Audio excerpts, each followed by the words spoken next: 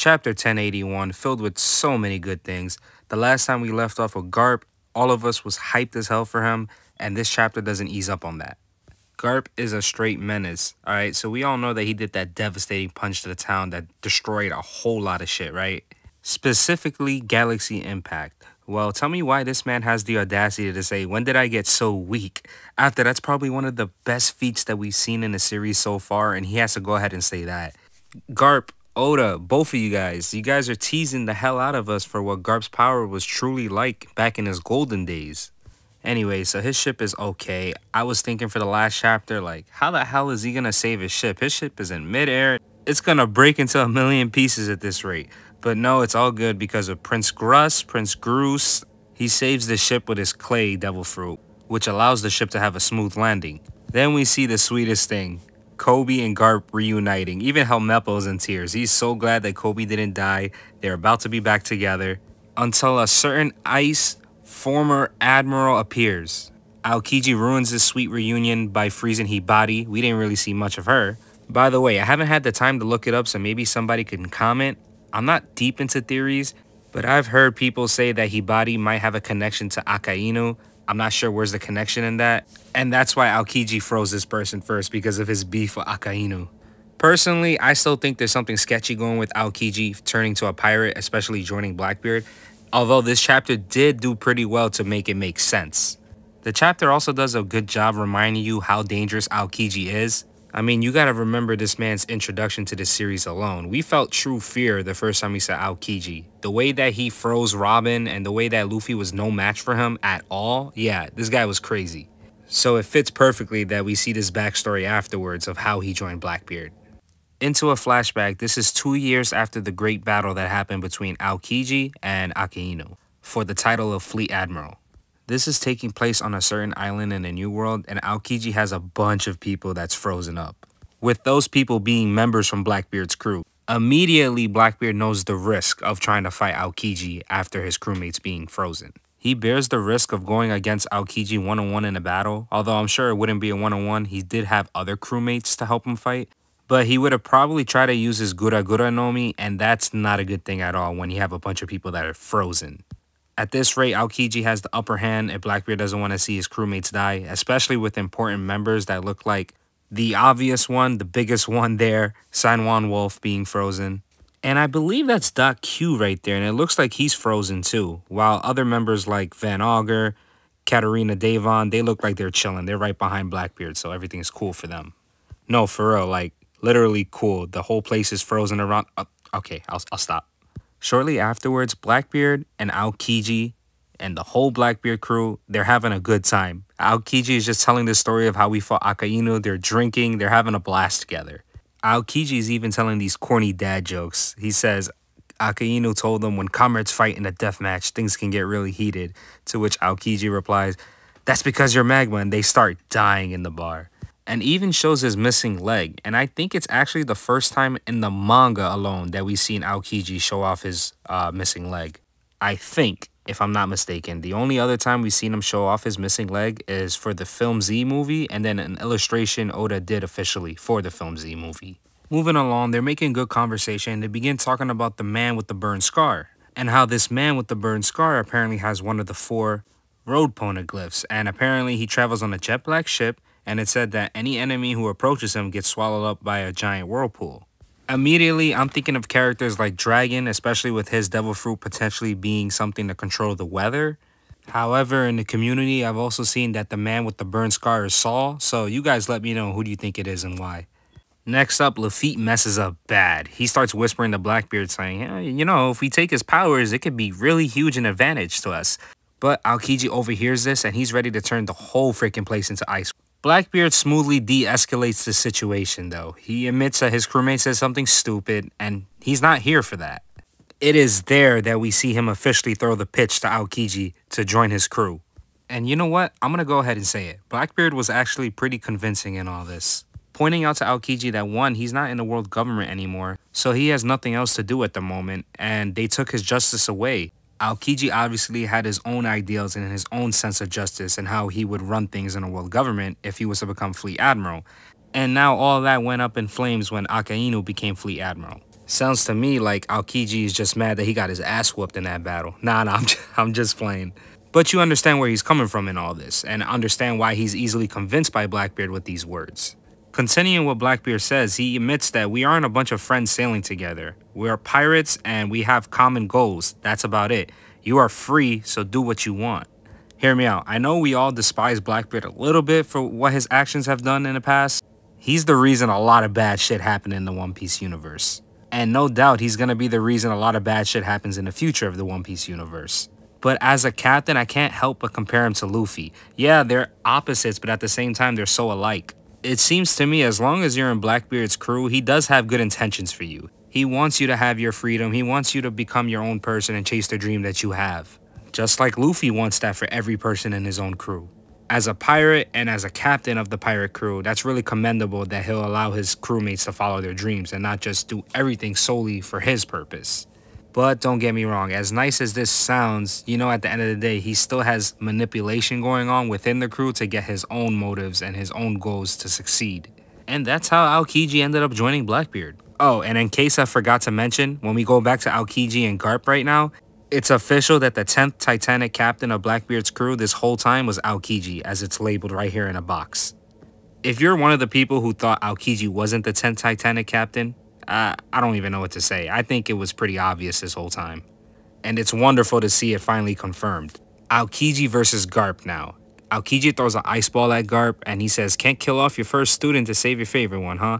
Don't let anything hold you back, you fool." And whoa, that sounds like a little bit of jealousy right there from Aokiji. Aokiji was once learning so much for Garp, and now the roles have changed. It's now Koby, and it seems like Koby's his favorite from the extreme lengths that Garp would go to save Koby. But come on, you know Garp ain't gonna go down like no bitch. Quickly jumps up in the air to where Aokiji is, grabs Aokiji and throws his ass with a move called Blue Hole.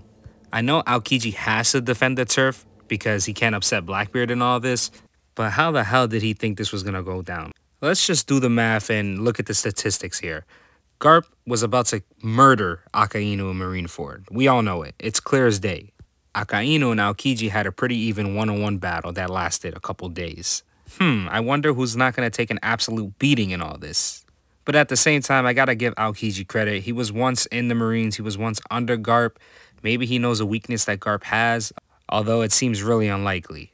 His best defense right now is having Hibari frozen up, and maybe if he freezes up a couple other people to have the upper hand. We'll see how that goes, though. I have a feeling that this battle is going to end right here for us viewers, and it's going to be off-screen. I hope not, because we've been having a lot of battles off-screen. Speaking of battles that are off-screen, now let's go back to Law versus Blackbeard, and we see the result of who won that fight. One of the first things we see is Law's hat. It's on the ground, and we cut to the Polar Tang, and it is destroyed, similar to how Kid's ship was destroyed when he went up against Shanks. I gotta say, it really hurts when we see these ships completely destroyed, because at that point, there's no going back. They just lost their main battleship. That's like when the Mary got ripped away from us, right? We were devastated about it, but this one has a different effect to it when your opponent is the reason that your ship is destroyed. And your opponent at any given moment can kill you and the rest of your crew. That's the power Blackbeard holds over Law and his crew currently. Blackbeard also begins to talk about the 100 pirates that Law took at the Rocky Port incident, and reveals they're actually hiding in fear at Hachinosu.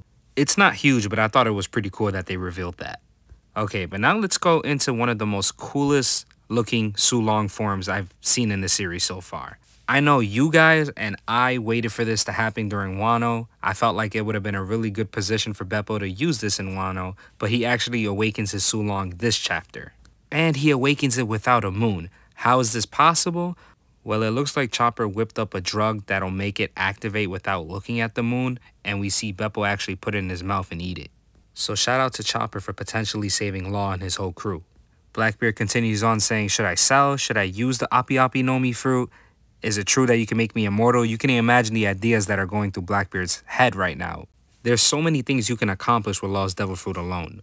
There's no point even thinking about selling it for however much, because Law's Devil Fruit is that damn good. Before Blackbeard could do anything though, Beppo comes in with the save, and look at this polar Sulong form. It just looks so menacing and badass. Maybe it's because it's brand new and this is the first time I'm seeing it, but I gotta say Beppo is probably my favorite looking Sulong form. And to you Carrot haters, Carrot is definitely second for me. Hey man, we don't gotta fight. Don't fight me on this. It's just a cool looking form for her, guys. But this isn't about her. This is about Beppo in the moment. Needless to say, everyone in Blackbeard and his crew is really surprised that he turned into Sulong when there's not a full moon activated. I said activated like the moon has a power-up, when the full moon isn't appearing. So Beppo's in Sulong, and as you know, when they're in that form, they're really fast. So he manages to knock Blackbeard back, scoop up Law, and dive right into the sea to escape, leaving the rest of the Heart Pirates behind with Blackbeard defeated. Now he is booking it out of there. 1, he's a polar bear, so you know the boy can swim. 2, he's in his Sulong form. Yeah, he's out of there. Law's not a fan of this decision though. Obviously, he's the captain and he can't bear the thought of leaving his crewmates behind. But nah, Beppo's allegiance is to his captain and he does not want to see his captain die right now. At that rate, Law would have for sure got his devil fruit stolen and killed off. We were this close to hearing Blackbeard enter somewhere and say, "Room!"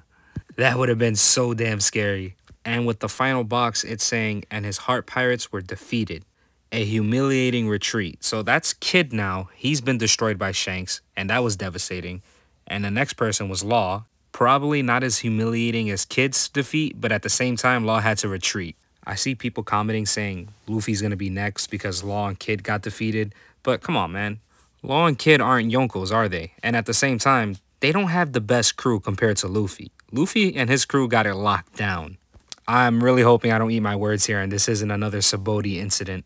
But no, I have faith that Luffy and his crew got it locked down and they're going to be able to escape Egghead alright.